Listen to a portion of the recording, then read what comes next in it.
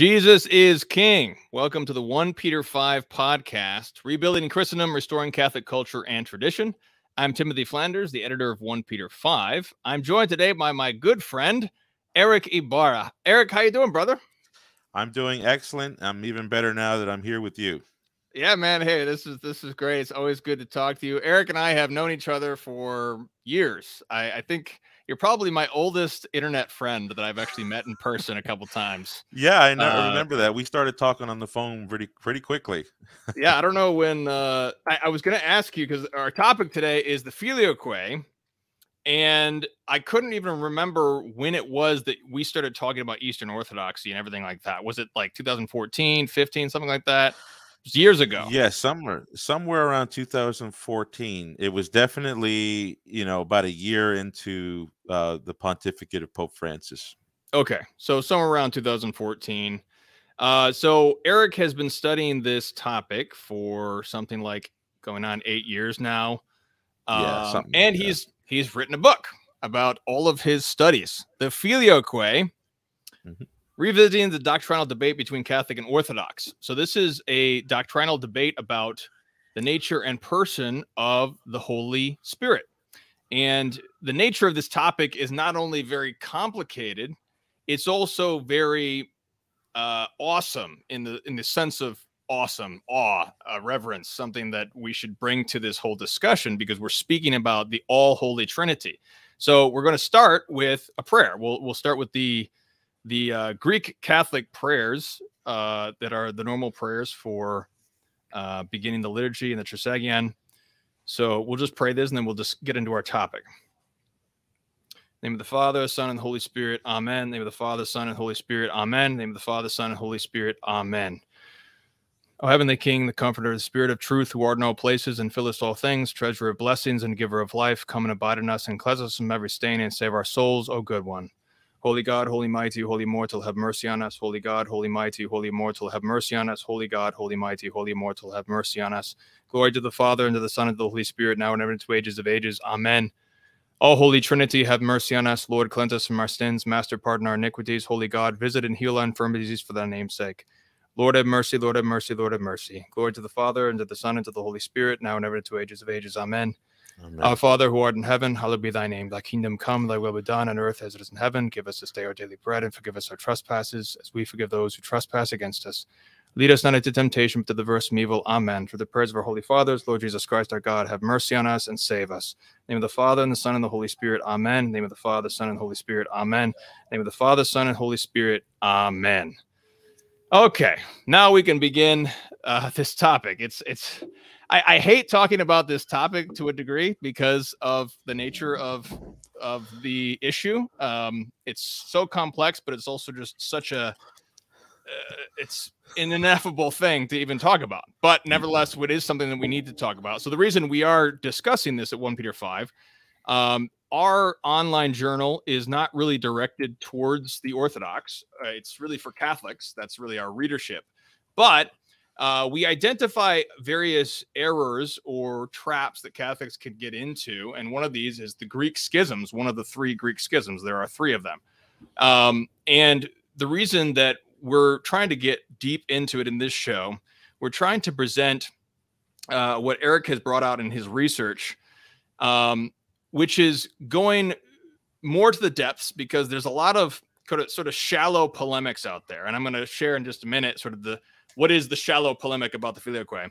Because if you don't go deeper and deeper, it's really easy to kind of get caught off guard by this shallow version of the polemic and be quickly convinced of that the Greek Orthodox Church is the true church or something like that. But I want to also emphasize before we get into this topic as well is that the title of this show is Against 3 Errors of the Greeks. We're going to present 4 Greek teachings about this topic. There's 4 different doctrinal views among the Greeks. 3 of them are erroneous. And I want to emphasize that when we talk about the Greek schisms, the Roman position really only triumphs by a nose. And we've talked about this, Erick. This is not a triumphant polemic. This is a dispute among separated brethren, is what this is. So even if we're saying against the errors of you, or you are our errors, your errors, this must be a dispute among separated brethren. If we can't do that, then we're not really Christians. So, Eric, any comments before we get further into the topic? I just want to say I agree wholeheartedly. I think that the golden rule applies here: do unto others as you would want done unto yourself, as our Lord Jesus Christ taught us. And I think that applies definitely in this debate on the procession of the Holy Ghost. It's such a difficult topic. It's one of the most difficult topics I have ever researched in my life. And I think because of that, and because of the golden rule, we need to approach this very delicately and in charity. Yes, absolutely. This is really the breakdown. The definition of schism is a lack of charity, and so that's really the heart of this. So let me get into more of the topic now. I have researched a little bit. We'll get into some of the history, but it does seem so. The three, if viewers are not familiar, the three Greek schisms are: one, the Assyrian Church of the East, i.e. the Syriac Church, also called the Nestorian Church, although they don't like that term. There's also, number two, is the Miaphysites, or the Oriental Orthodox. That's like the Coptic Church, the Assyrian, the Armenian Church, the Ethiopian Church. And then there is the Eastern Orthodox, and that's the most numerous. That's the Russian Orthodox, obviously, the Greek Orthodox. Now, I have talked to one Syriac Orthodox scholar, the Assyrian Church. He told me, and we'll get into the Syriac version of the Filioque, he told me that this is really not a doctrine that they have a problem with in terms of the Spirit proceeding from the Father and the Son. Do you know anything about what the Oriental Orthodox say about this doctrine? So I've not had any discussions with Oriental Orthodox scholars on the subject. I have had discussions with people who are in seminary who are Oriental Orthodox, who say they're getting their views from their professors, and they seem to have far less of an issue with this, if not no problem at all.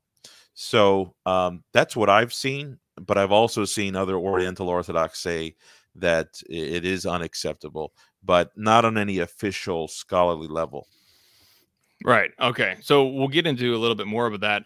But when we talk about sort of we break down the Eastern Orthodox disputes with Roman Catholicism, there seems to be kind of the big two, at least historically. If we go like to 1054, even though we've discussed publicly, that's not really the date of the Great Schism. That's just a date that's helpful for dating things. Sure. But if we talk about like 1054, there's really the big two, which is the papacy and the Filioque. Now, at the time, they also added a bunch of other issues like Saturday fasting, celibacy, bearded or non-bearded clergy, leavened in bread, but they don't talk about those very much anymore. Right. Thankfully, those are no longer issues. So it's kind of boiling down to Filioque and papacy. Now, I know there's other issues, but if we just set those aside for a minute, would you say that the Filioque which one is the stronger argument? It seems to me that the papacy is the more stronger. Filioque is weaker. What do you think? When you say meaning strengths in the competition between East and West on this issue? Yeah. So do they have a stronger case with the Filioque against Rome, or do they have a stronger case with the papacy? Which of these is more? I would actually say that they have a stronger case against the papacy. Right. Okay. And I think that on the Filioque, I think more vulnerabilities become clear from the Orthodox position. Yeah, that's exactly what. Yeah, that was what I was trying to say with my. Oh, I'm sorry. I agree with you. Yeah, I do think that, especially with the papacy, it's kind of like it's like evidence. Like with the Filioque, they have to find the phrase, not Father alone, if you will. They have to find from the Father alone. They have to find that in the patristics. Whereas with the papacy, there's kind of like, where is the evidence for the papacy? It's kind of like a lack of evidence in a sense. So basically one of the prominent books is by Edward Shiensky, The Filioque, History of a Doctrinal controversy, published by Oxford. And that's sort of a history of the Filioque. And you wrote you titled your book the same. What makes your book different than that sort of standard text on this controversy? Yeah, so Dr. Zaczynski, who when I'm with him, he's given me permission to call him Ed whenever we have exchanges.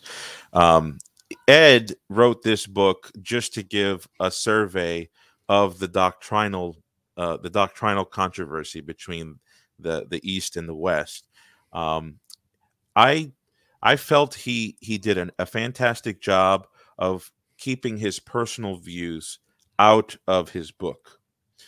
But so he scores a high score. I mean, I give this 5 out of 5 stars.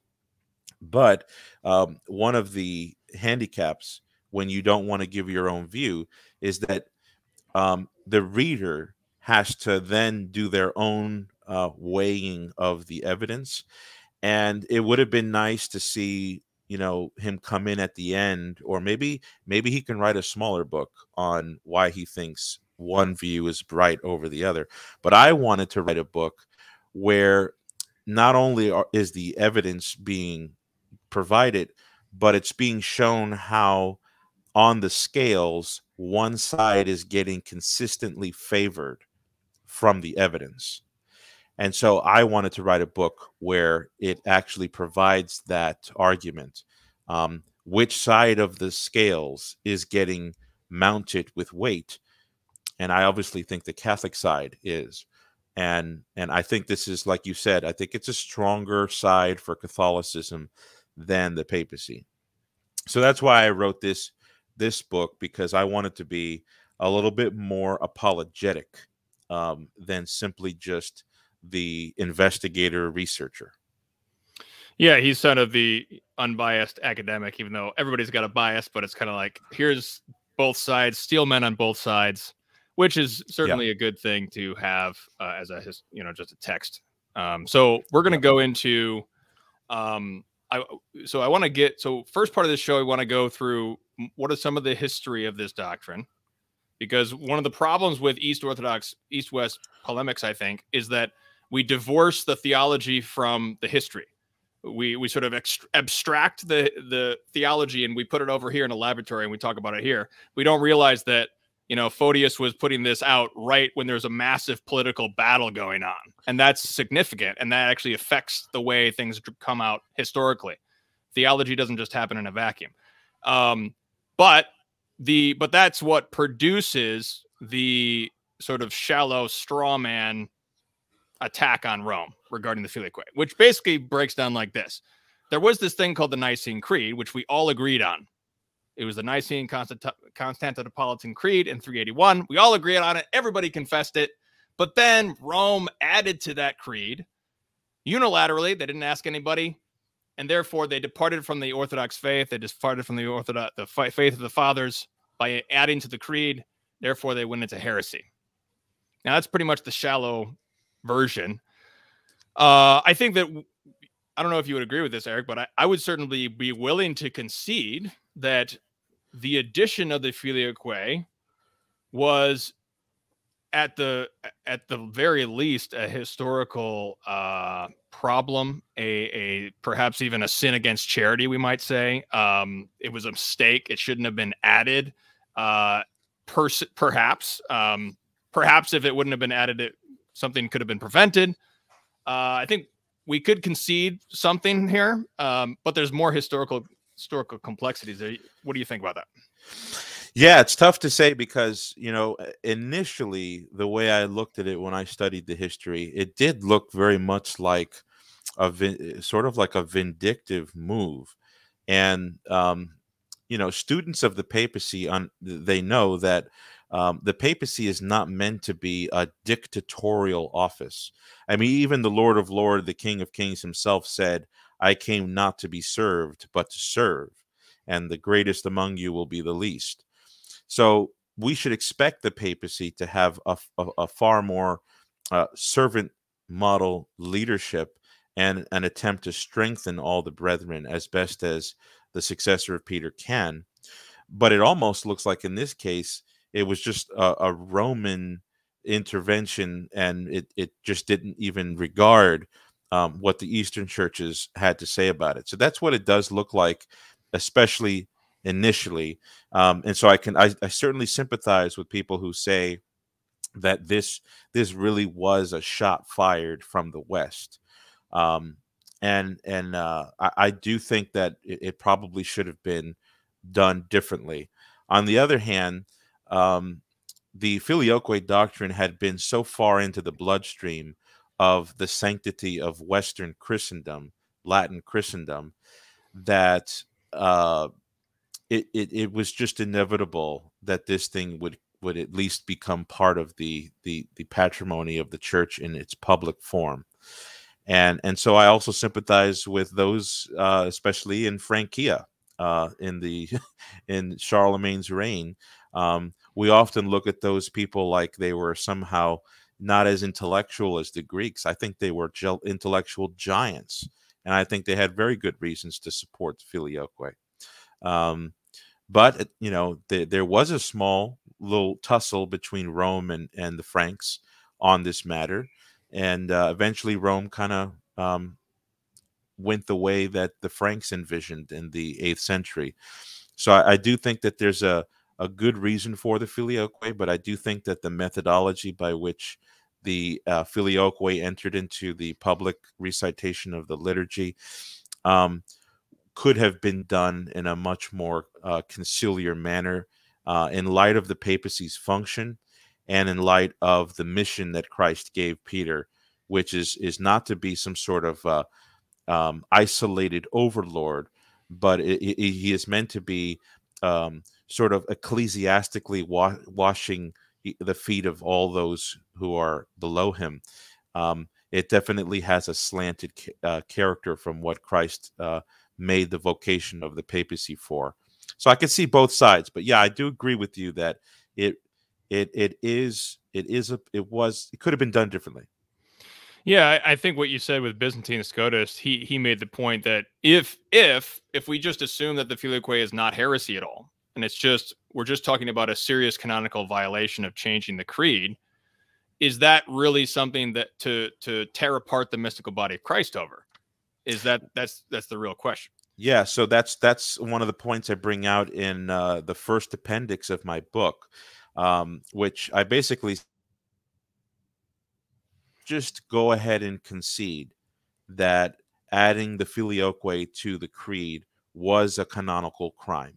I don't personally believe it was a canonical crime, but for the sake of the debate, I'll go out on the limb and just give that to the Greeks Orthodox side. Okay, fine. That was a canonical crime. Let's go forward with that. But if the Filioque is a biblical doctrine, meaning it was biblical, patristic, and therefore divinely revealed from God himself, then the crime that the Greeks committed when they condemned the doctrine has far more weighty damage, and it's more consequential on their side than it is on the Latin canonical criminality side.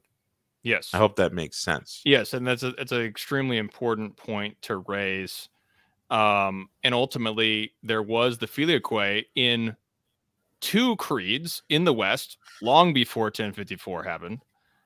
There was as you said, the Frankish Latin Nicene Creed already had the Filioque in it, and there was also the Qui Cumque Volt, the Athanasian Creed, also already had the Filioque in it. So Rome and the East were keeping communion with a bunch of Filioque creeds for centuries before this became this provocation.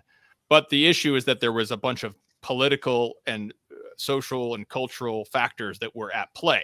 The main political and cultural narrative of the first millennium is that the Eastern Roman Emperor and his patriarch are gaining more and more power over the first millennium.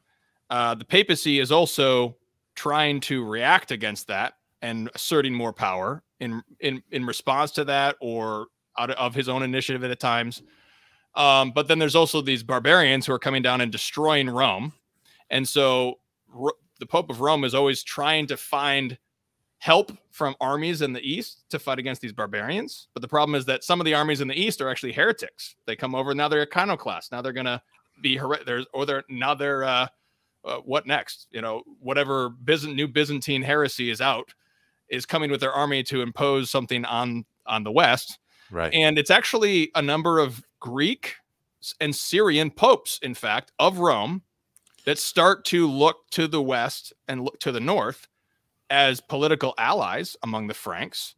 And look, it's actually during an East-West schism, the Achaean schism, is when Clovis the Frank is baptized during a schism in 490 or so. So there's this political battle going on. Now that's the backdrop for the theological doctrinal history, which I'd like to go through right now. What's up, bud? Okay. It's coming from upstairs. All right, here. I'll take. Yeah, I can. Yeah, I can. Well, yeah, I'll give a little history on that issue there. Here, I'm gonna put up this outline here. You can. No problem. Yeah, yeah. So yeah, like Timothy was explaining, you know, the dispute between East and West has various angles that we're approaching this from. It's very good to point out what he was saying is that the popes of Rome are often looked at as sort of, you know, one-sided overlords trying to do things all by themselves. But it's not always recognized that the Eastern churches and the Eastern patriarchs, particularly the Patriarchate of Constantinople, was often overrun by imperial dictatorship. And this is how iconoclasm sort of spread in the East. And there was a massive effort on the part of Emperor Leo the Isaurian, who is one of the first iconoclastic emperors, to force the West to succumb to iconoclasm. So when the West, when the Latin Pope of Rome had no ability to appeal to help in the East, they were forced to seek for physical protection of the spiritual assets of Christendom in the West.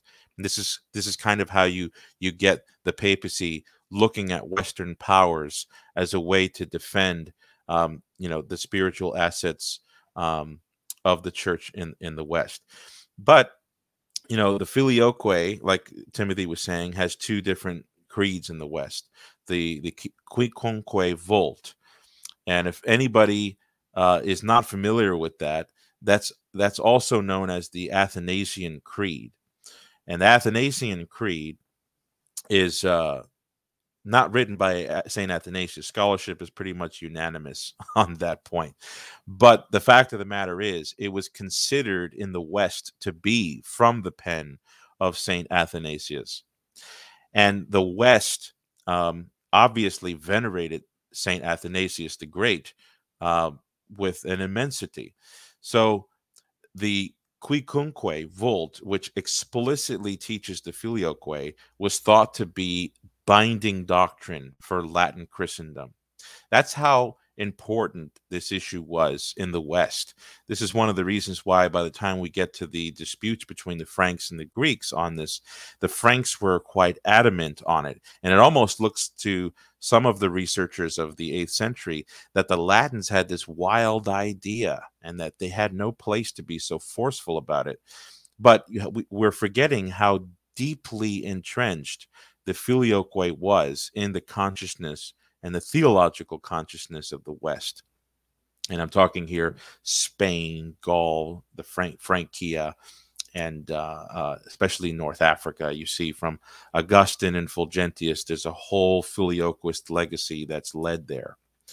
But so that's talking about the Western origins of the Filioque, obviously the Quicunque Volt, and then also the Niceno-Constantinopolitan Creed, which itself had the Filioque added to it for the first time at a certain series of Spanish councils, the first of which was the Council of Toledo in 589.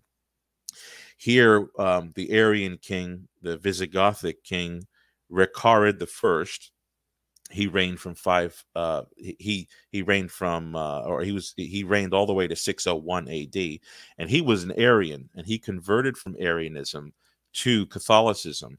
And in Hispania, at the Council of Toledo, there we see for the first time the Filioque being added to the creed, the Niceno-Constantinopolitan Creed. So you've got two Latin creeds, like Tim said, the Athanasian Creed, Quincunque Vult, and then you've got the Niceno-Constantinopolitan Creed that also has the Filioque, and that pretty much sets it in stone for Latin saints. And here I'm talking about Saint Isidore of Seville, his older brother Saint Leander of Seville, and many other saints that we could count that believed the Filioque, and they believed that it was added to the creed in a licit manner. Now, did you already mention the Syriac version too? No, okay. The 410 Council of I can never pronounce Seleucia Ctesiphon. There you go. You do it much better than me. So the thing to emphasize here is that we have a very important commentator who has joined us. Oh, sweetheart. You don't want to fall asleep while we talk about all these doctrinal controversies? I thought that would be boring enough. No, it adds life to the podcast. Well, I'll get back. No worries. So, we have this. We have the two Latin creeds with the Filioque in it, and by the time you get to the 8th century, this is one of the reasons why the Franks are so shocked that the Greeks don't have the Filioque in the creed. So by the time you had certain monks, Frankish monks that make it to Jerusalem to worship, they are found reciting Filioque in the creed, and the Greeks there, they were like, "Wow, how do these people have this Filioque business in the creed?" And that's kind of where we get the beginning of the ball rolling, where the Pope is brought into the picture to.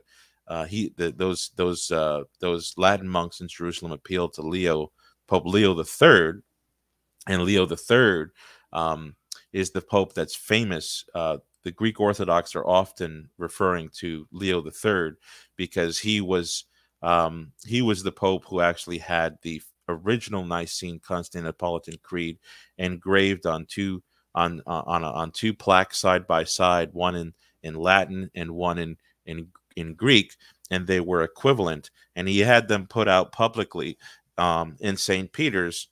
What many people don't know, though, is that Pope Leo III, who's venerated by the Eastern Orthodox, by the way, he wrote extensively defending the theological correctness of the Filioque. So, in other words, he believed that it was definitely a divinely revealed doctrine that the Holy Ghost proceeds from the Father and the Son. However, he did think that for disciplinary reasons, that it was not wise to revise what such great fathers came to agree upon at the councils of Constantinople I and eventually with the Council of Chalcedon, which put an extra lock, so to speak, on the Nicene Constantinopolitan Creed.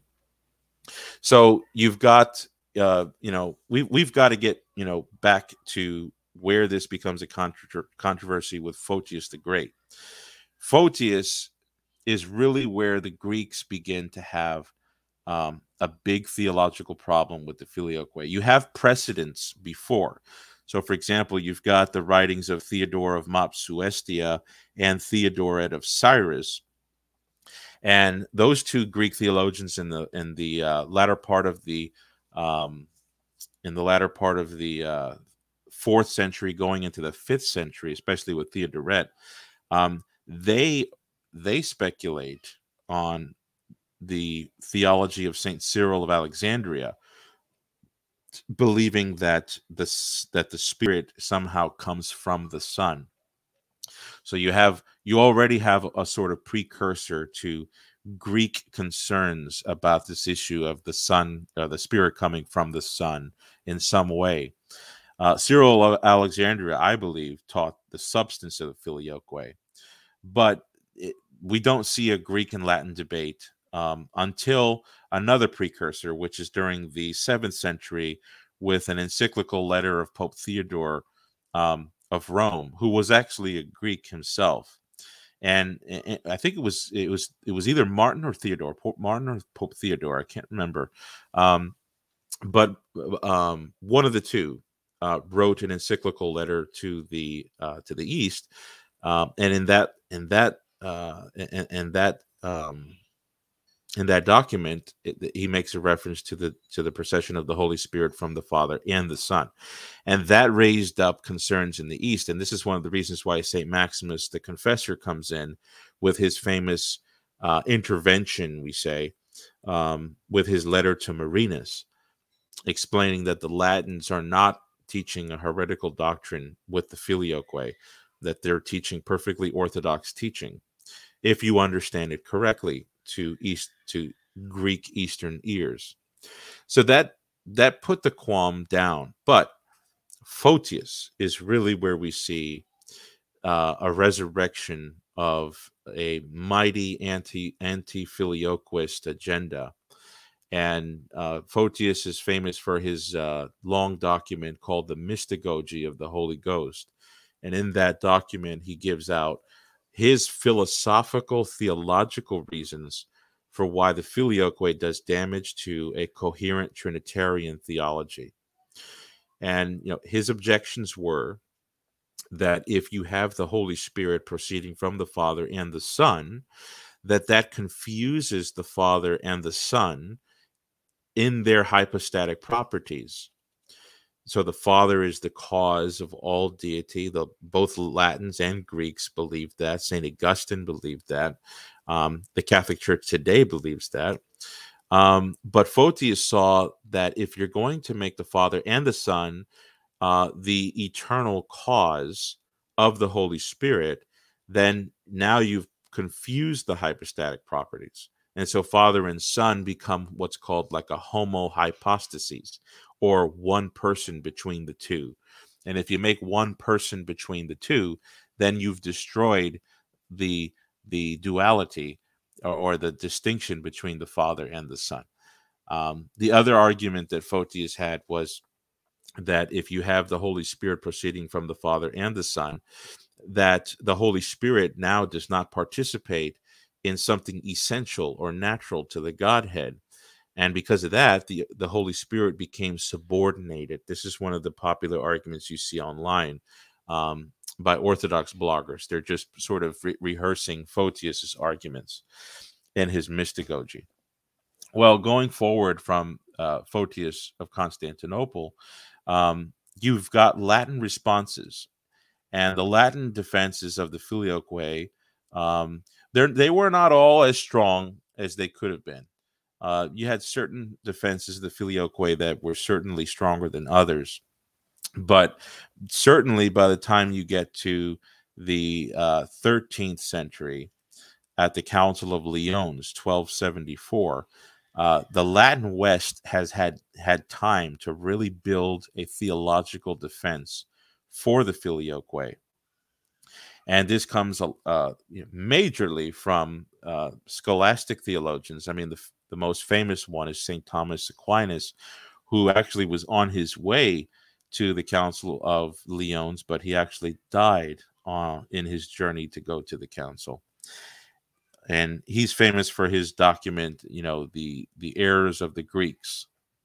And in that document, he spent a lot of time meditating on this issue. And for Aquinas, he thought that the Greeks really fundamentally misunderstood the Latin doctrine of the Filioque. In any case, by 1274, the Greeks in Constantinople had time to really figure out, okay, what are the Latins really saying?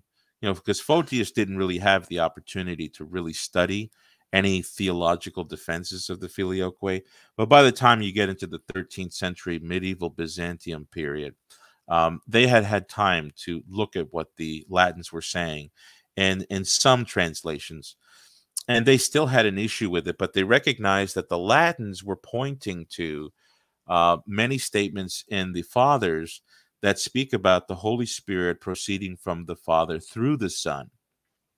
So in the Greek, that would mean tu huiou, tu thu huiou, through the Son.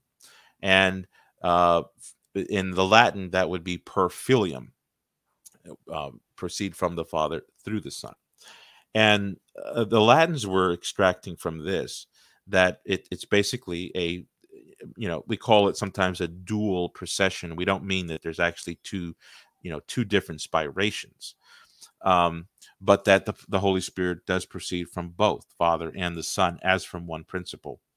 Some Greeks in Constantinople, given the chance to really examine this doctrine, actually came to agree that the Latins had a case here. One of those men was one of the patriarchs of Constantinople, John X Bekos, who he was actually condemned by the Greek hierarchy. And he was condemned by the Greek hierarchy because once those texts from the Latins were observed, he was able to go through and produce a florilegium of the Eastern Fathers, where the tu thu huiou was matching the Latin per filium.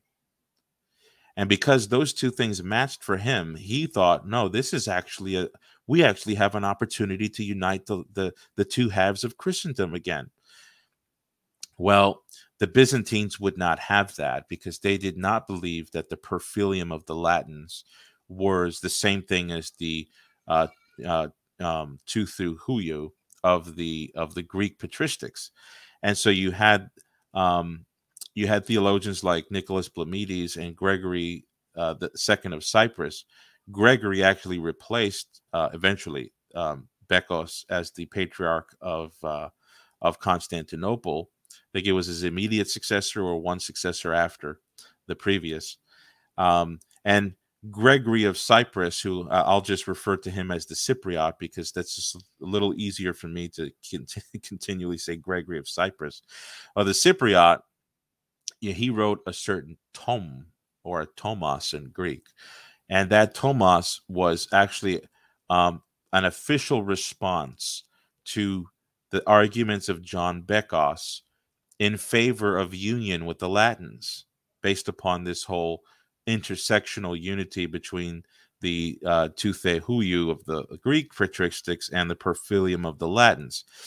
But it ended up also being a condemnation of the Latin Council of Lyons, 1274, sort of like a final canonization that no, we are not uniting with the Latins, and John Bekos is wrong. And they eventually put that into ratification or legislated law at the Council of Blachernae in 1285.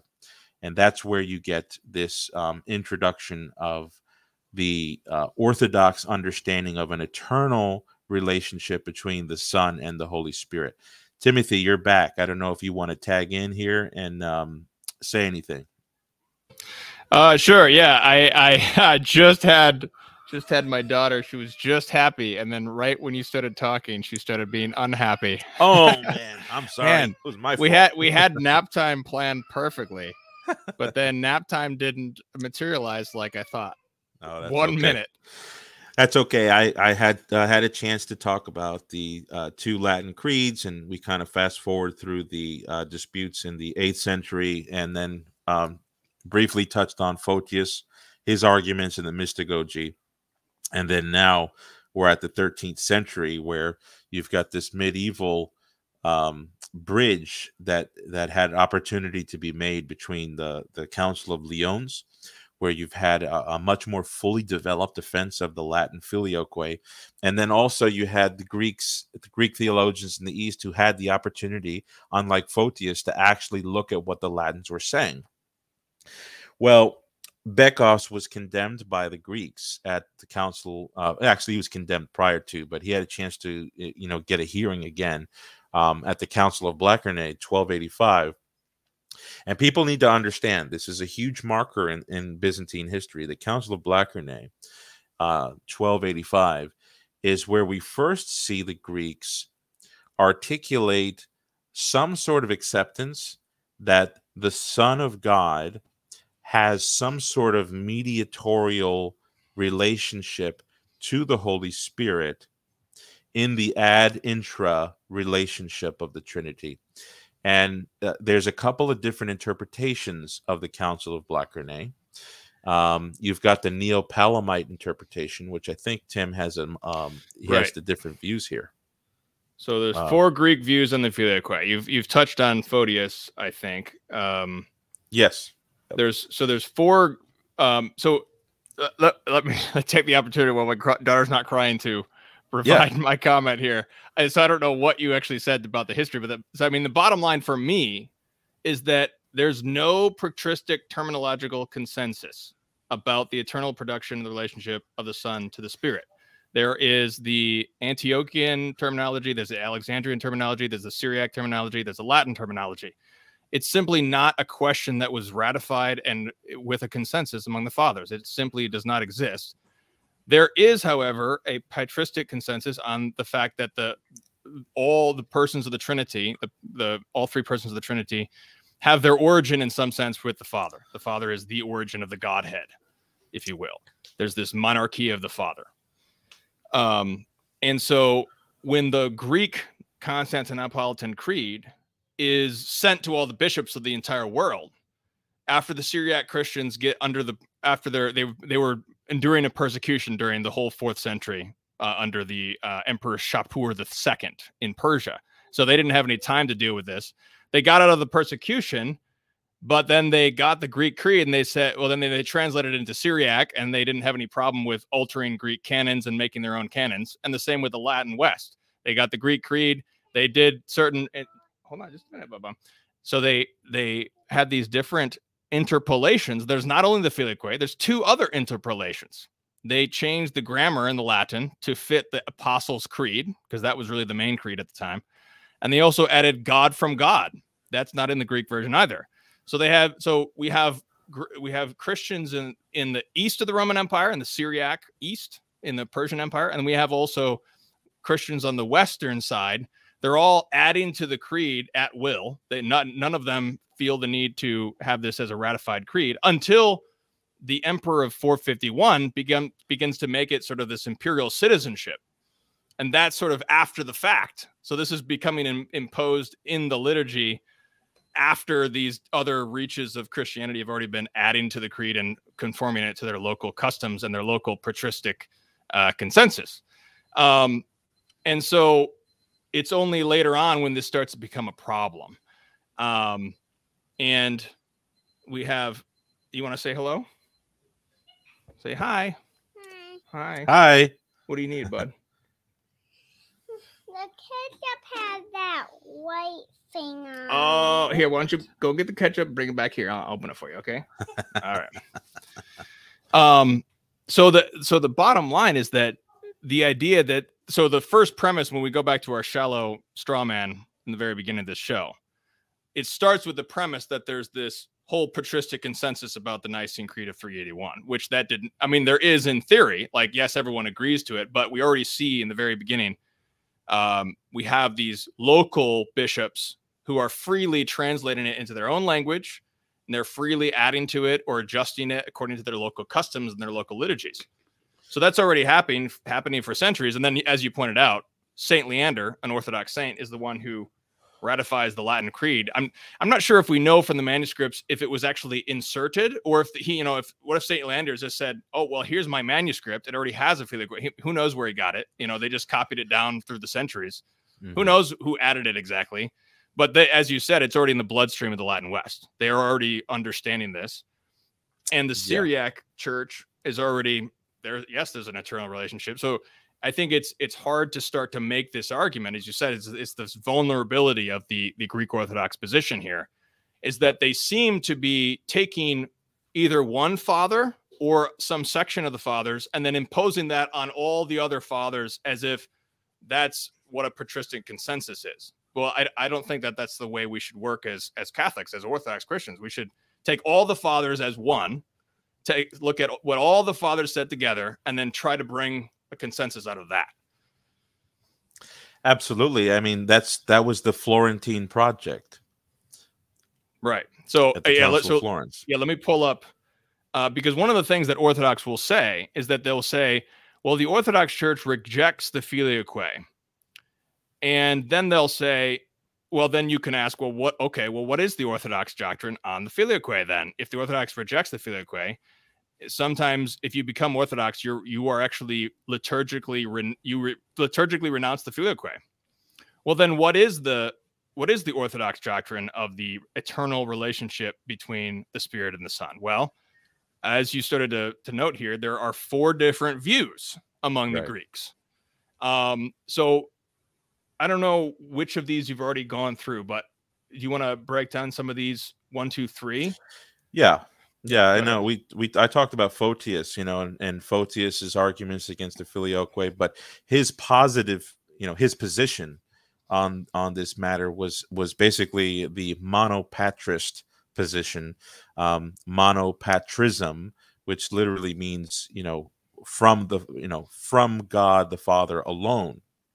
And Photius was a strict adherent to when it comes to the procession of the Holy Ghost, that it is from the Father alone. And that's basically what he's arguing for in his mystagogy. Now, I would argue that Photius's position, his main position, is basically maintained for the other Greek Orthodox positions. However, there is some development, some added color to the subsequent medieval Byzantine theology on the procession of the Holy Ghost. So the next thing, like I had mentioned, was the Council of Blachernae, with that whole standoff between John Bekos and the Cypriot of Constantinople.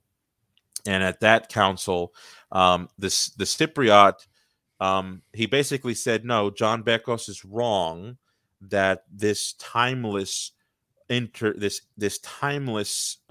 reality of the Spirit through the Son has nothing to do with the Spirit's hypostatic origin.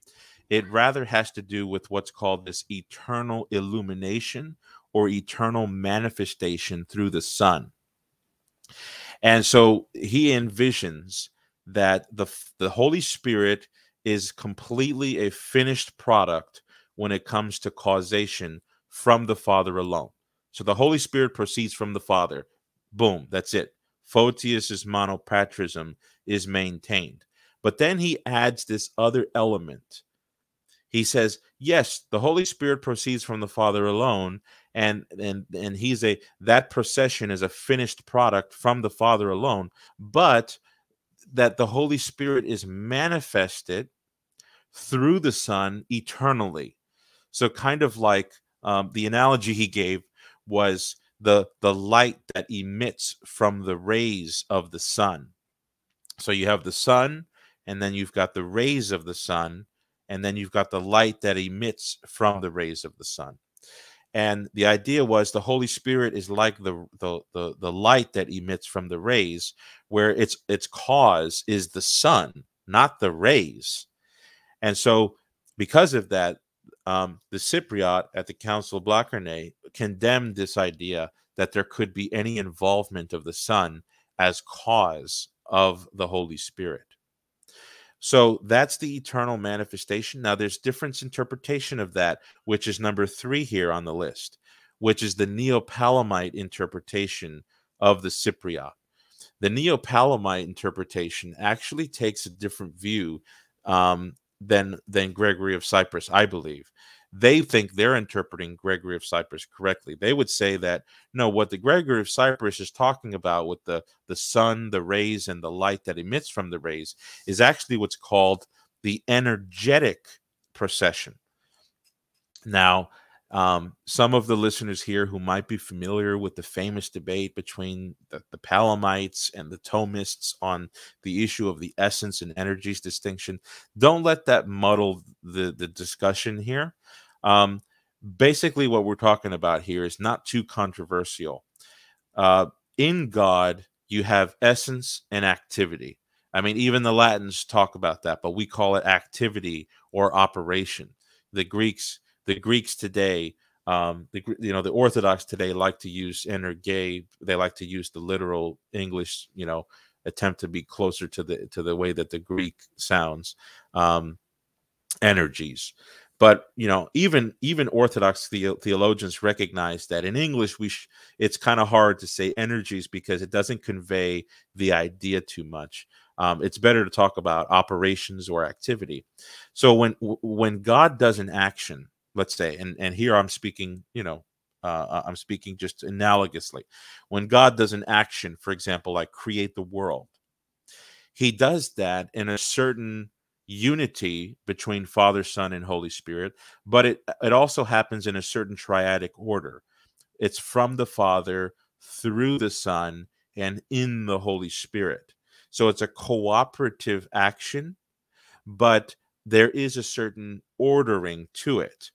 And, St. Paul brings up this ordering in 1 Corinthians 9 when he talks about how all things are from God the Father, all things are through the Son of God. That from and through, ek, dia, are not talking about two different things that are added together as a summation of two different things. It's basically the same natural action between the Father and the Son, and there's no division between it.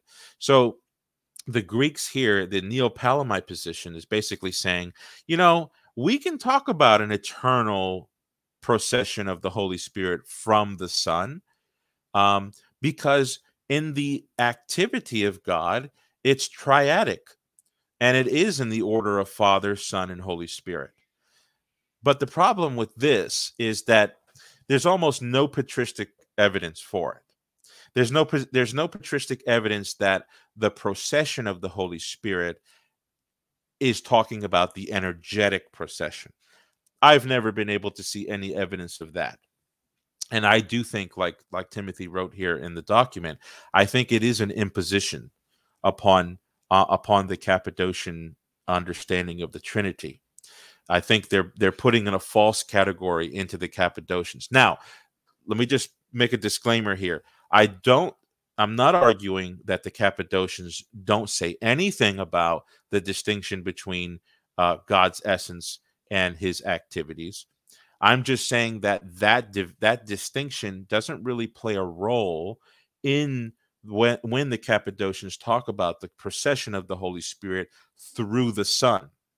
Some notable names that people will obviously they'll obviously recognize if they're in any sort of know with Catholic and Orthodox relations is the late Father Vladimir Lossky.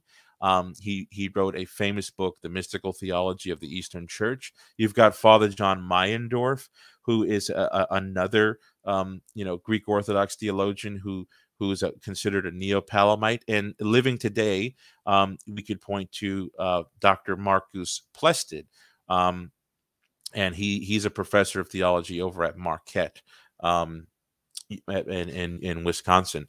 And these scholars would say, yes, there is a filioque in a sense, but it's in the category of God's activity, not in the category of the hypostatic origin of the Holy Spirit. So they imposed that also on the Council of Blachernae 1285. In my reading and in the reading of some other Orthodox theologians, and that brings us to the fourth view here, which is basically the pioneer in the Greek world is John Bekos.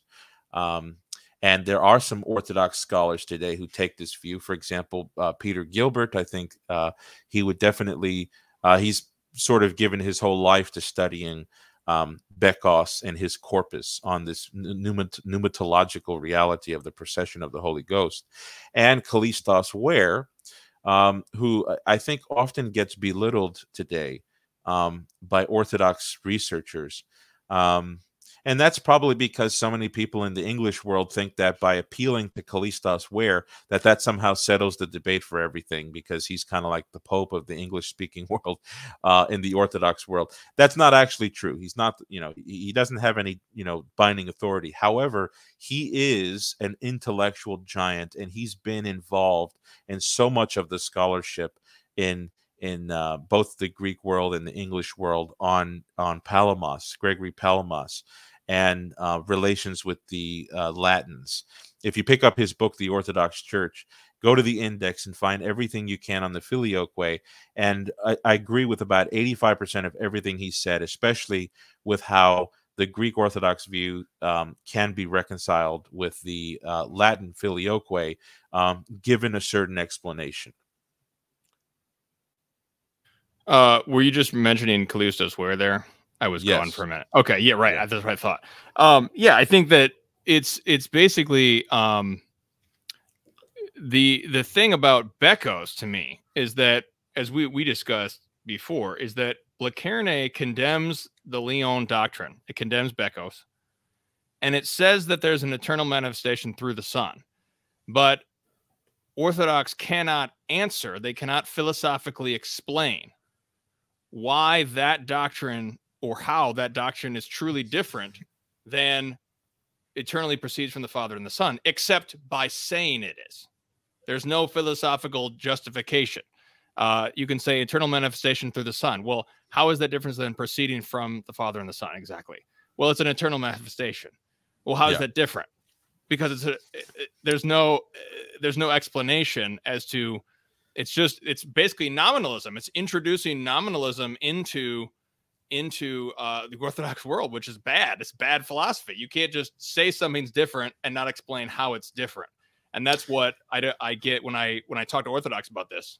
How do you confess an eternal relationship of production through the Son, but it's not a procession from the Father and the Son? Yeah, which is why the energies doctrine is so appealing, because it actually gets us into a different category.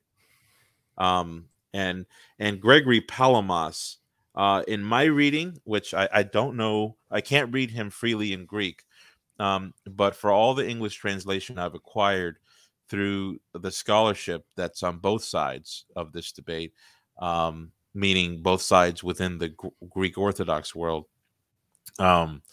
they seem to believe that Palamos was only willing to believe in an energetic procession of the Holy Spirit, which is another reason why he was open to speaking about how the Holy Spirit can be the love of the Father and the Son.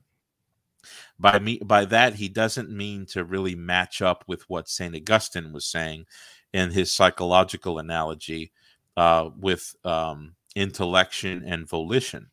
Here, Gregory Palamos is talking about simply the natural love of God, the Trinity, the whole Trinity. The Holy Spirit can be looked at from that angle, in some sense, where each, the Father, the Son, also have a participation in that love. There have been some Orthodox theologians that have tried to say, well, maybe this can bridge with Augustine. I don't think it can, because as soon as you go into the category of energy or action in God, now we're not talking about hypostatic particularities anymore. Now we're talking about basically what's equal in the Trinity. When God creates the world, when he sanctifies his soul, when he sent the Holy Spirit on the day of Pentecost, we're talking temporality in God here. We're obviously speaking analogically, but that's natural activity. It's the same in the Father, it's the same in the Son, and it's the same in the Holy Spirit. Whereas the Greek fathers that the Latin bishops at the Council of Florence were bringing to the table, they were talking about a hypostatic particularity of the Holy Spirit from the Son, not this natural cooperative activity or energy from the Trinity in general. Right. This is so what we're seeing here is that there's the Greeks divide against each other as to how exactly it's not the Latin doctrine, but they agree that it's not the Latin doctrine. And this is, to me, this right here, this phenomenon that we're trying to describe here, that's not the way that the church works. When the church has a doctrinal problem, doctrinal controversy, they assemble in a holy and ecumenical council and they resolve it. And they did so at Lyon, and that was what Bekos agreed to initially. And well, he did agree with that. He never recanted it, to my knowledge. But that's what many Greeks did agree with. But what we see really is that there are these factions among the Greeks. Some Greeks are unionists. They're okay. They can play ball with the Latins. They can get along with the Latins and work it out. Other Greeks, no, not so much. I wanted to read this text from Florence, which is, let me see. Yeah, here it is. Okay. So this is right before, this is from the decrees of the council. And this is describing the back and forth, that the dialogue that the Greeks and Latins had at Florence. It says this, quote, all were aiming at the same meaning in different words. The Greeks asserted that when they claim that the Holy Spirit proceeds from the Father, they do not intend to exclude the Son. But because it seemed to them that the Latins assert that the Holy Spirit proceeds from the Father and the Son as from two principles and two spirations, they refrain from saying that the Holy Spirit proceeds from the Father and the Son. The Latins asserted that they say the Holy Spirit proceeds from the Father and the Son, not with the intention of excluding the Father from being the source and principle of all deity, that is, of the Son and the Holy Spirit, nor to imply that the Son does not receive from the Father, but because the Holy Spirit proceeds from the Son, nor that they posit two principles or two spirations. Since then, one and the same meaning resulted from all this. They unanimously agreed and consented to the following holy and God-pleasing union. And this is where Florence breaks down and essentially says, the Greek fathers say one thing, the Latin fathers say another thing, but they're both tending towards the same thing, which is that the Father is the sole origin of the Godhead, and that the Spirit proceeds from the Father through the Son, or from the Father and the Son as from one principle, but the relationship of the Spirit to the Son is one sort of an indirect relationship in terms of origin, because the Father is the only origin. And so they're both tending towards the same thing. They're just answering different aspects with different terminology. And this is ultimately what I think a study of the fathers, an objective study of the fathers comes to, is that we come to these different terminologies that are really trying to answer the same question. Yes, absolutely. And this is really the only way to make a coherent picture, because the Greeks at Florence, they knew that you could not have the Latin fathers teaching one thing and the Greek fathers teaching something totally different, such that there's a heresy that arises in between the mutually venerated fathers of the church, either in the West or the East. So that's one of the things today. Sometimes you see some of the Orthodox might say, well, the Latins may have taught that, but the Greeks taught this. Well, see, that kind of thinking and mentality was intolerable to people like Bessarion of Nicaea or St. John of Damascus. St. John of Damascus, he said that the fathers are basically infallible, nearly, and that if there ever is some sort of variance in the fathers, that we should do everything we can to make a reconciliation possible. Okay, this was when he was considering the objection that maybe Epiphanius had destroyed one of the holy images. He says, okay, he didn't believe the authenticity of that report, but he said, even if you have a variance of that tiny crumb in the fathers, that's still the tiny crumb compared to the majority, right? So the Damascene's vision on the unity of the fathers, that gained a huge anchor in Greek patristic consciousness, which is one of the reasons why the Greeks at Florence were convinced about the Filioque, because the Latins were producing so many documents that show that there is a clear teaching on the Filioque in the Latin, and that it can comport with certain statements in the Greek East and the Eastern Fathers. And so the only way to have a coherent picture here is to come to that precise summary that you just gave, that yes, they speak differently. They do a certain model difference on the Trinity. Perhaps Augustine squeezed a little bit tighter around the notion of divine simplicity.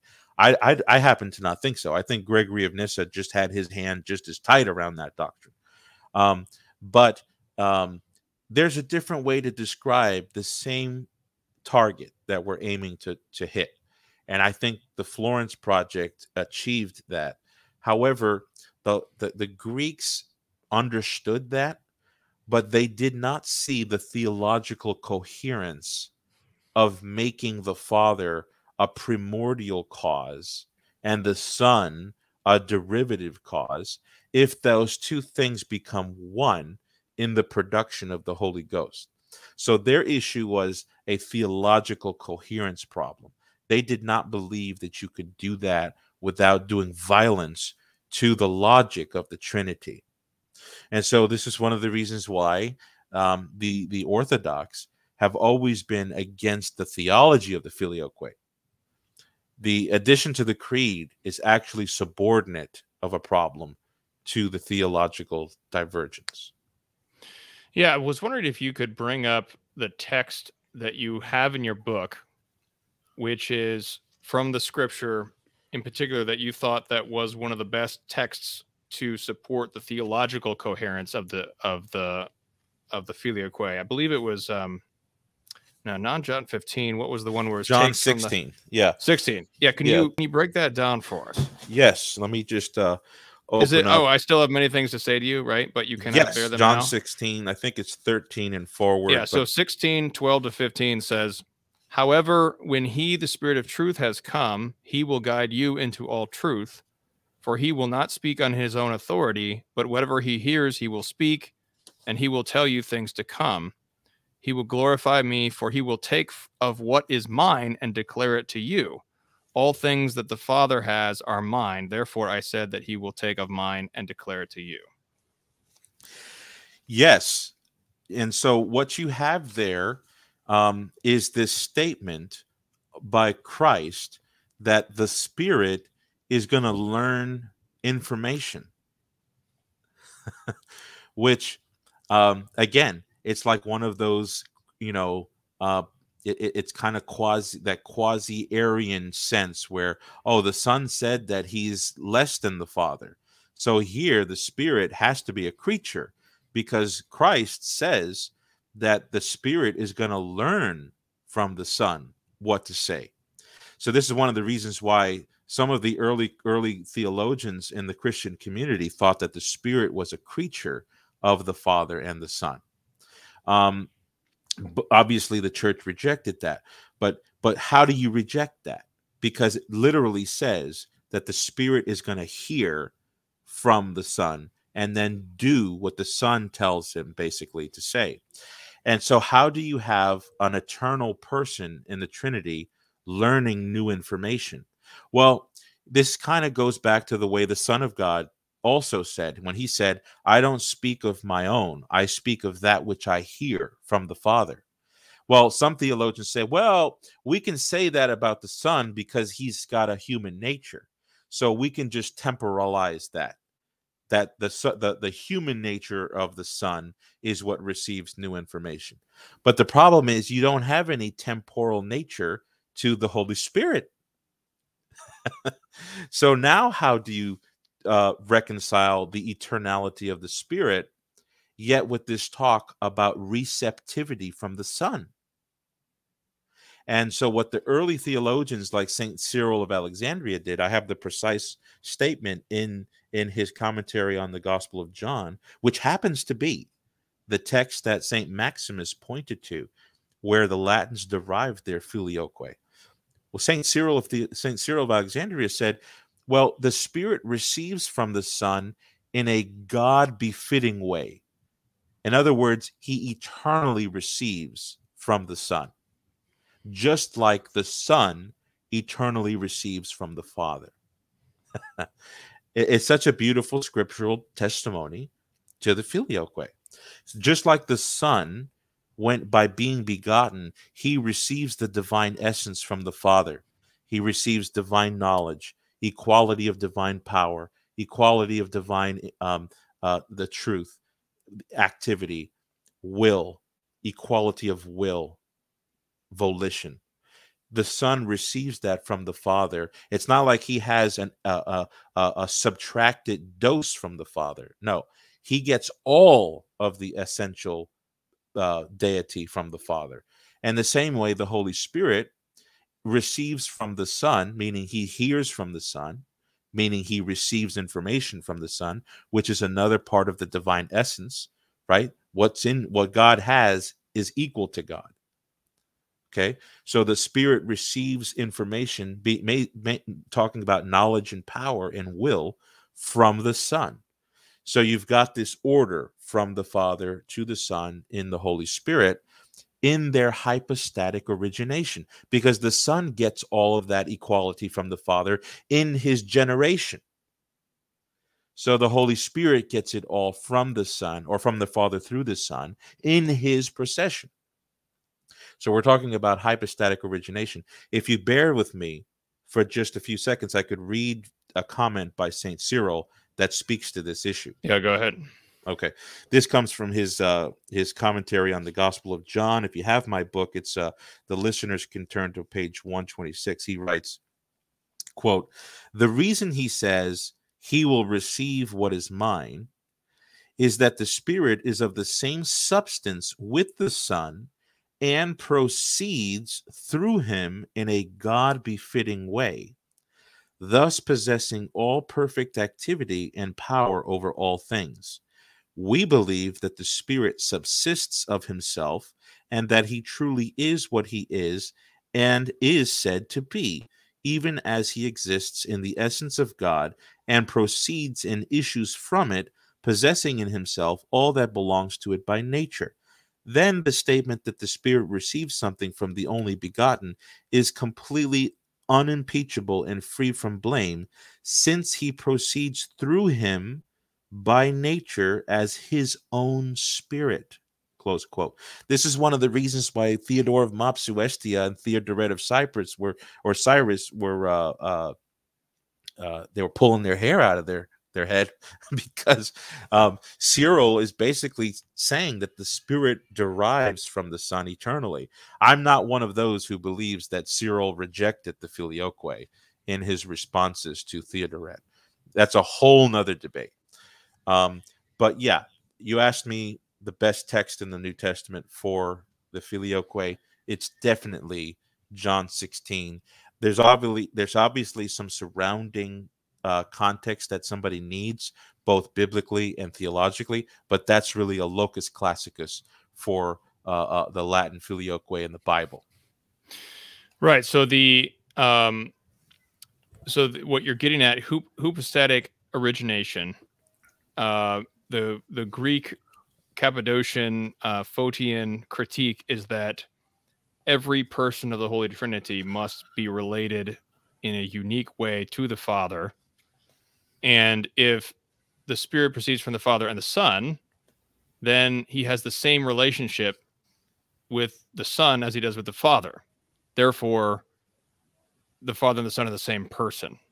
Yeah, homohypostasis. Yep. But the Latin answer is that he proceeds, as St. Augustine said, principally from the Father. The Father is still the principle, and he proceeds through the Son or from the Son because the Son receives everything from the Father. Yeah. He proceeds thirdly, if you will.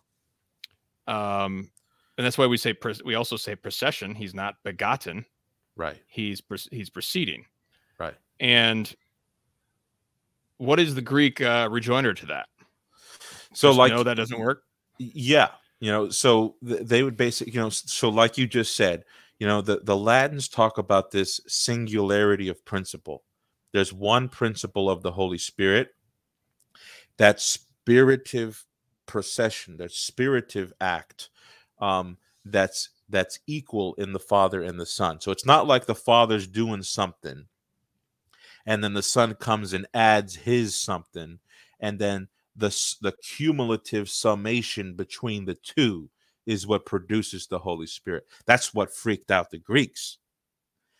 So the Latins maintain the singularity of principle of the Holy Spirit, but within that one principle, there's a duality that emerges when we consider how they have that spiritive principle. In other words, the scholastics would call it active spiration. How does the Son have this singular active spiration, and how does the Father have the active singular spiration? Because it's one spiration. It can't be two hands coming to join, two different things coming to become one thing. It's got to be one thing. Well, now we make a duality where the Father has that in himself, meaning he doesn't derive that spiritive principle from anyone. He has it. He has the abundance of fertility in producing another person in himself. The Son does not have the abundant fertility to produce another person in himself. He has to receive that from the Father. And that's what maintains the hypostatic uniqueness of each divine person. Of both the Father and the Son. So when you consider their persons, you see a distinction. But when you consider the spiritive action, they are not distinct. So that's the fundamental philosophical difference that the Greek Orthodox, to this day, largely reject. So I want to close this out by the sort of final points here, and then take any questions. If anybody has questions, we can get those in just a minute for Erick. Once again, please buy his book. It's linked below. The Filioque goes a lot deeper than we can get through even in an hour and a half here. So the bottom line is that the Council of Florence is really the only position which, with Bekos, with certain Greeks, certain modern Greeks as well, like Greek Orthodox, Peter Gilbert, Eastern Orthodox, Metropolitan Ecclesias, where some Orthodox do agree with this, that all the fathers do not have a total consensus. What's up, bud? So can you give me some water? Because Sure, bud. Here. Here's some water, buddy. Yeah, here, take that. Take this glass right here, okay? All right. So the Council of Florence does justice to the patristic consensus because it allows the fathers to be unique in their particulars, but brings them together, basically, synthesizes them into one doctrine of the Trinity, and then dogmatizes it. Whereas the Eastern Orthodox who reject this, they then disagree as to what exactly is the doctrine. Now, to be fair, there are certain divergences within the Florentine boundaries, namely among the Thomists and the Scotists. They have different, more particulars in terms of how this is explained, but that's not what the Florentine dogma is. The Florentine dogma is that the Spirit proceeds from the Father and the Son as from one principle. The Spirit, or the Father, is the principle of the Trinity. That's the dogma. As far as more particulars between Thomists and Scotists, that's not dogma. So no Catholic is required to become a Thomist or a Scotist on particular questions within these boundaries. And that's one of the things that I've had one Eastern Orthodox I've talked to. He thought that you had to understand it in a Thomistic sense. You're required to do it that way, but that's not the way that Catholic dogma is working at Florence. It's making a general dogma which synthesizes the various patristic witnesses, and then it doesn't go any further. It just says this is what we know as dogma. Further particulars are not dogmatized. But nevertheless, as I said, Orthodox converts are sometimes forced to reject the Filioque, but they're not actually forced to confess any particular Orthodox doctrine. So this is what I mean when I say that there is no Orthodox Church vis-a-vis Western heresies. There's basically a general rejection of various Western heresies, but there's not an alternative that's authoritatively binding among all Orthodox Christians in response to this. Orthodox apologists might tell you that there is, but they can't really prove that Blacarne is ecumenical and binding to everyone, or that this view is binding to everyone. They can just assert it, basically. And you're going to, as we said, you're going to have some bishops or priests who agree, or some who don't. Go ahead.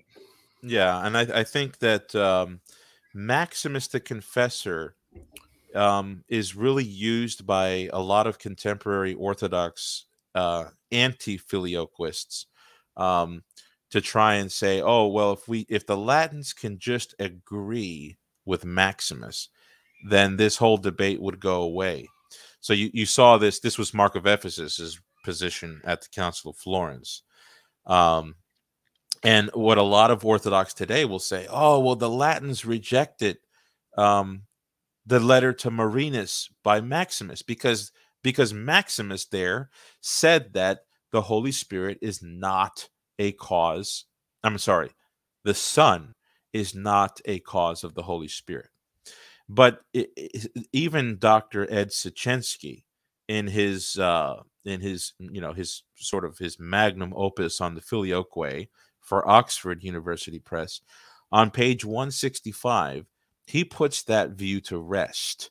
Because in the memoirs of Syropoulos, who was a Orthodox polemicist, that was recounting the history of the Florence Council, he made it seem like, well, the Latins just rejected Maximus because it said that the Holy Spirit is not caused by the Son.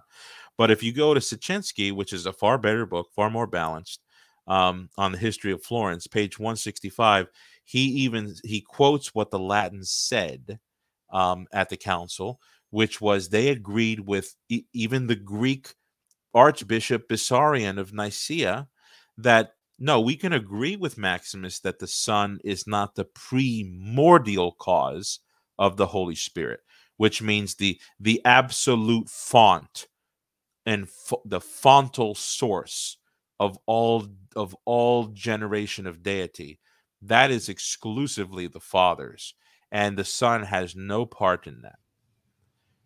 Okay, but that when the Father's fertility inspirating the Spirit through active spiration, the Son derivatively joins in that active spiration, and so that's why we could speak of a procession from the Father through the Son. So there was a way to reconcile the Maximian letter, but what doesn't get reported is that the Latins had a concern over the authenticity of that letter, as did some of the Greeks. Bessarion himself at the council said that we don't know if this is authentic because they didn't have the entirety with them. They had a fragment. So we need to have more historical context when we're just simply saying, oh, the Latins denied Maximus, and that's the criteria for union. That was the position of Mark of Ephesus, and that's the position today. The Latins don't accept the letter to Marinus. Well, it's much more complex, as I've just described. Yes. This is, I would look at Peter Gilbert again. He's an Eastern Orthodox patristic scholar, and he notes that the letter to Marinus is one. It's coming from Saint Maximus is a Greek who lived in the West for a time, and he knew Latin perfectly well, unlike Photius, perhaps, or other Greeks later on. And he knew the Latin patristics, and he could say that what they mean by these terms is that the Father is the sole cause. And as you just said, the Latins at Florence were willing to accept it that way, unless you interpreted Maximus as excluding any type of eternal production from the Son whatsoever. Right. And that's when there is this denial of a patristic doctrine that is in the Fathers. That's when we can't go there, because we know that the Fathers do confess, as you just said, from Saint Cyril, in a great text there. Do you think? And I'm going to get some. We got one audience question so far here. Do you think that Florence is sufficient to resolve this this whole doctrinal dispute? We have my Ukrainian Catholic friend Lyndon Preddy. He notes that the Ukrainian Greek Catholic Church originally, they actually added the Filioque into their Greek creed, and then later in the 90s, after the Soviet regime fell, they decided to take it out to just sort of try to be ecumenical with the Ukrainian Orthodox. Right. So do you think that Florence as a doctrinal council is sufficient to resolve this issue, or do you think there needs to be further doctrinal clarification? Yeah, I don't. I think that any further doctrinal clarification is going to be breaking our nails out the bottom of the barrel. I mean, I think that we've done all of the concessions that we can. I think we've looked at all the fathers on this matter. I know that Ed Sichensky, his position is that Maximus's position hasn't really been examined thoroughly. I happen to take a different view. I don't have the credentials to really compete with him, but in my humble opinion, I think that Maximus doesn't really resolve anything for us, because you can be a Neopalamite and use that letter to Marinus. You can be a monopratrist fundamentalist Photian and use that letter to Marinus. And you could be a Latin filioquist, Thomistic, Scotistic, Catholic, and use the letter to Marinus. So I don't think Marinus actually bakes any bread. That letter to Marinus bakes any bread for us. I think what you read, that summary from Florence, that's about the only way I can think of, metaphysically and physically, to reconcile the Latin doctrine and the Greek doctrine. Anything, if we're trying to dig further down, we're gonna hit the lava at the core of the earth.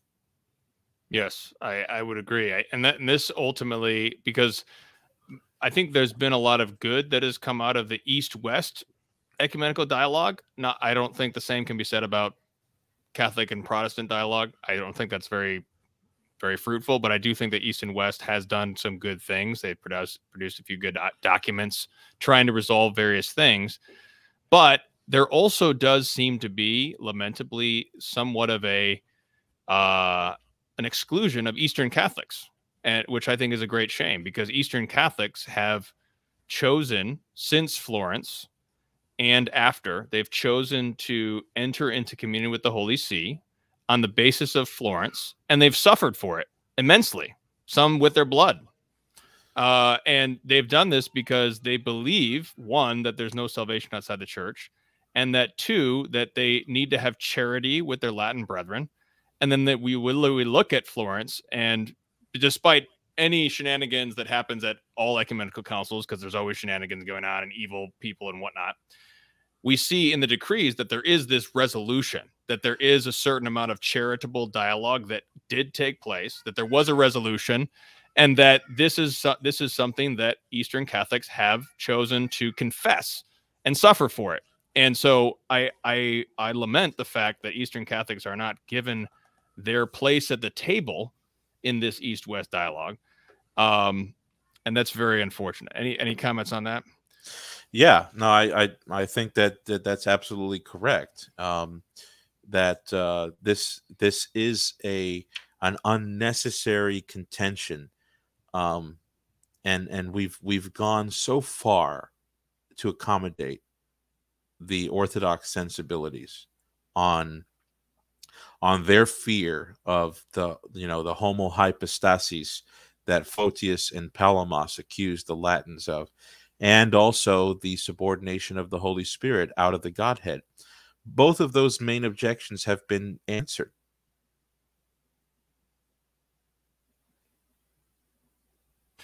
Yes, I think that the answers. So, I mean, I don't think that removing the Filioque doesn't it good. I mean, it's already been answered. We believe it's already been dogmatized. Even if they did remove the Filioque sort of canonically, it wouldn't change the fact that it's been dogmatized. So that wouldn't satisfy the Orthodox. No. The only thing that would really satisfy the hardcore Orthodox would be if Florence was abrogated, and that's impossible because it's been dogmatized. So. Right, annulment. They would need the annulment of Florence. Yeah, I want to get a few questions here. Balder Bra says, "What's the real life consequences of believing or disbelieving in the Filioque? What impact does the doctrine have on the life of the church, on an individual Catholic?" Great question. That is really the question, because if there's no relevance, then we're just in a speculative echo chamber that's useless and harmful to charity. So why is this so important? What are your thoughts, Eric? Well, I think that it has first and foremost, it has a theological importance. In other words, the scholastics in the Latin West, they believed that it was important to uphold the Filioque in order to maintain a coherent Trinitarian doctrine. So for them, if you don't have the Filioque, then the result that comes from that is that you would basically have a homohypostasis of the Spirit and the Son, because there would be no way to distinguish the Spirit and the Son from each other. But that's another theological, nuts and bolts matter. How does this relate practically to us as a praying people? Well, I think that the Spanish theologians, they wanted to uphold the deity of the Son, but also the deity of the Holy Spirit, because if the Holy Spirit proceeds from the Father and the Son, and the Son is God, then the Spirit has to be God. And with that, the Holy Spirit proceeding from the Son and the Father is just a further establishment of the deity of the Spirit as well. And how this applies to us practically, it is a difficult question for me to ask, because I've actually not meditated on it that much. I've only been, my investment has almost exclusively been on the historical and the theological significance. So I'll have to be honest with the questioner that, I am probably not the best one to answer this question. So please, if you find someone adequate to answer, I would love to hear a better one than I gave. Well, actually, let me read from my favorite text, The Imitation of Christ, because it says this, the very first chapter: "What doth it avail thee to discourse profoundly on the Trinity, if thou be void of humility, and consequently displeasing to the Trinity? In truth, sublime words make not a man holy and just, but a virtuous life maketh him dear to God." The fathers used Greek philosophy. They utilized the tools that they had from their classical training to philosophically defend the divine revelation of the most holy Trinity, and to present to the church some coherent picture of the mystery. It's a coherent, that's what orthodoxy is. It's right worship. It's just the correct and most coherent picture in order to pray and worship the mystery. And at a certain point, the exact, I mean, we're talking about just the basic doctrine of the Trinity, one God in three persons, is already a paradox and a mystery itself. And so there are limits to how far we can go to try to make the mystery coherent. But the whole purpose of everything is to have communion with one God in three divine persons. And so all of these different terms are a means to that end. And so if it's not serving that end, what end is it really serving? And so I think that this is a challenge. To me, this question is a challenge to the Orthodox side, the anti-Filioquist side, because the Latins were just going on about their life, and they were just doing their Catholic life. Now they came over to the East and they said, "Well, why did you remove the Filioque?" So then it's on them to then prove to the Greeks, if they don't have a Filioque, then you can't pray. And then the Greeks have to prove to the West, if you don't have or if you add the Filioque, then you can't pray to the Holy Trinity. But I think that when this debate gets so heated, we forget that the whole purpose of this is to have communion with three divine persons. And so I think that we lose touch of that, and we start to just get into this speculative echo chamber that is just this philosophical debate that is not even actually trying to get to the whole purpose of that. So I think that Florence succeeded in that, because it looked at the fathers and said, we're all meaning the same thing. We're all going towards the same divine coherent mystery, if that can be even said. It's a paradoxical phrase, coherent mystery, rational mystery, if you will. But once we have those basics of the rational mystery, then we can pray. And so I think at a certain point, we need to just dogmatize the mystery, keep the mystery a mystery. The heretics want to take out part of the mystery to make it more sensible and more rational. And at some point, we need to just dogmatize the mystery and pray and worship. Those are my thoughts. What do you think, Eric? Excellent. Excellent, brother. Thank you so much. That was very, very encouraging. Let's see. We've got 101 says, if I recall correctly, I've seen claims that the Filioque was later added to the manuscripts of Spanish documents, I guess from Toledo. What are your thoughts? If true, would that hurt the Filioquist position? Go ahead. Yeah. So yes, there are some contemporary historians. It actually it's been around for a little bit, where some scholars don't believe that King Recared at the Council of Toledo 589 added the Filioque to the creed. So what has to be remembered here is at the Council of Toledo, you've got a recitation of the Nicene-Constantinopolitan Creed, and then you've also got Recared's Confession of Faith, because he was an Arian king of the Visigothic Arian king who converted to Catholicism. So he gave a confession of faith in one part of the council that is in the minutes of the council, and then you've got later on a recitation of the creed. In both areas, his confession of faith and the creed, you have the Filioque.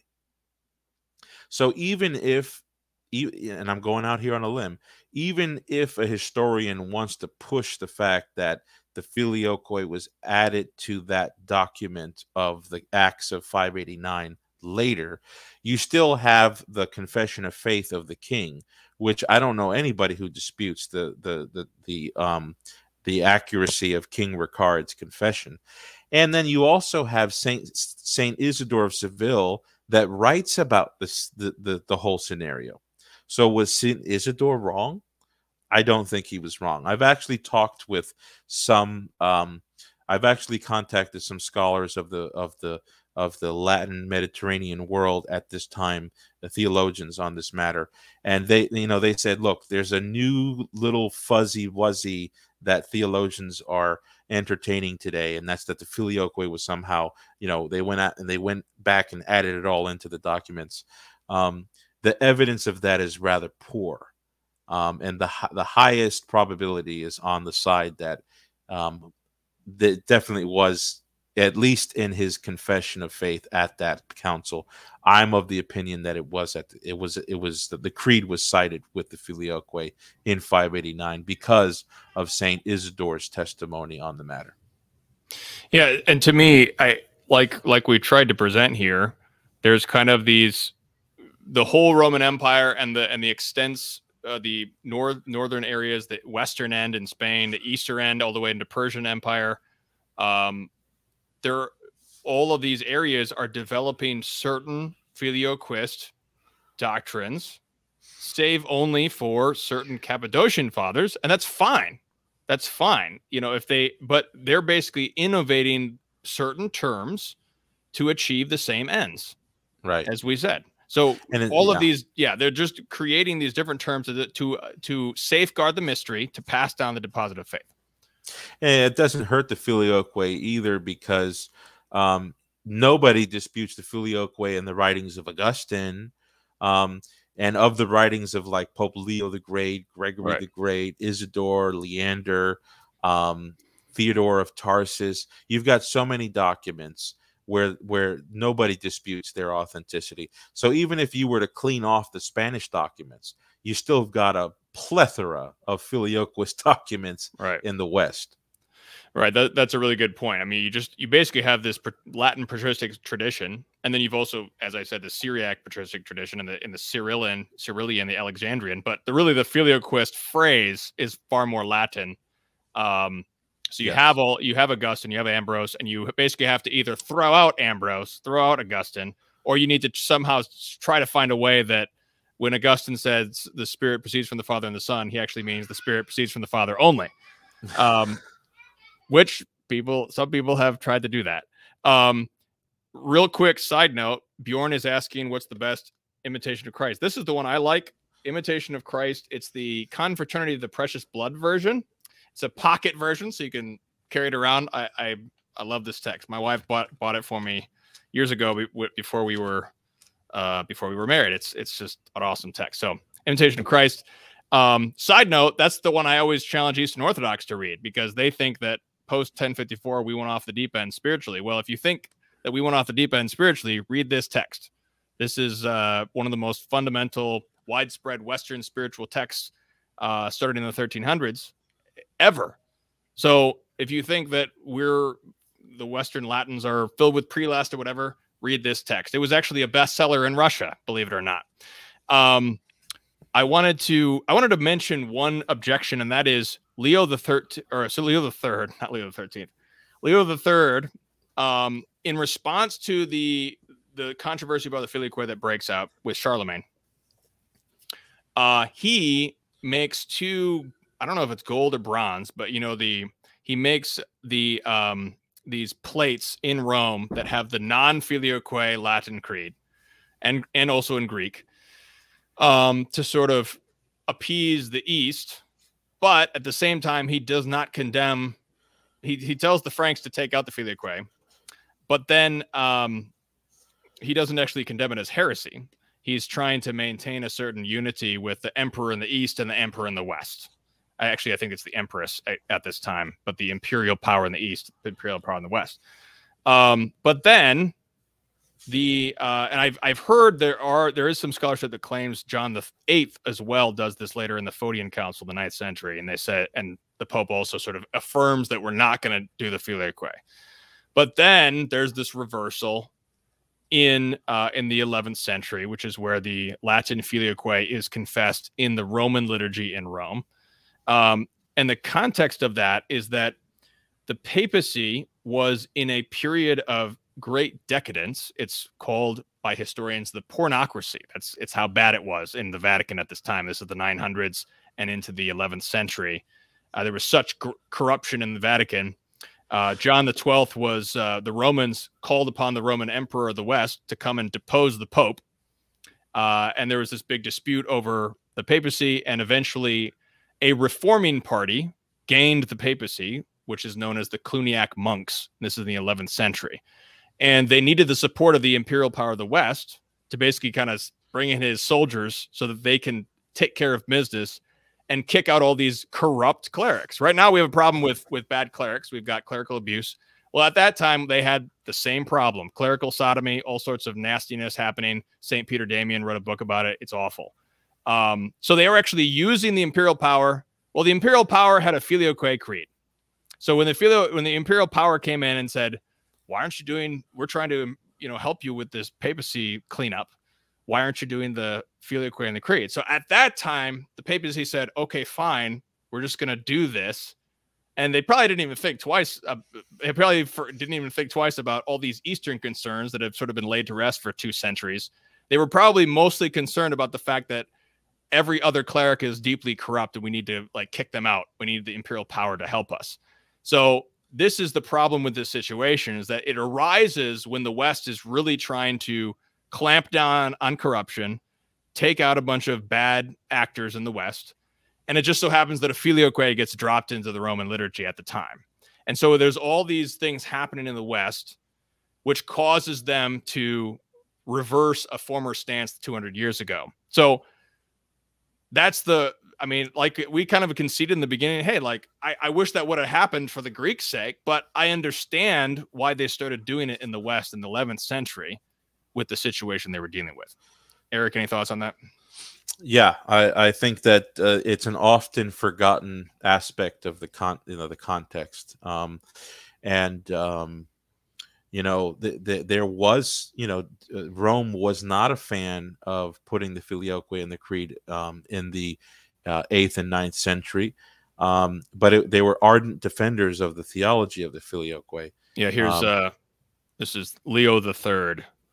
He defends the Filioque in Epistle 15. That's his letter to the Easterners. Yeah.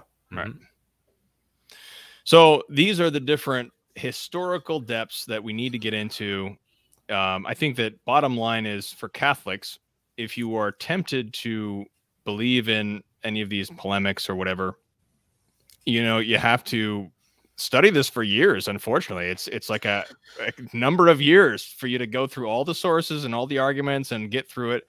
And luckily, we have an 8-year study written right here by Erick. So if you want a shortcut, you can go to Erick's book and start to dig into this if you really want to, if you're tempted and you feel like maybe Eastern Orthodox really is the true church.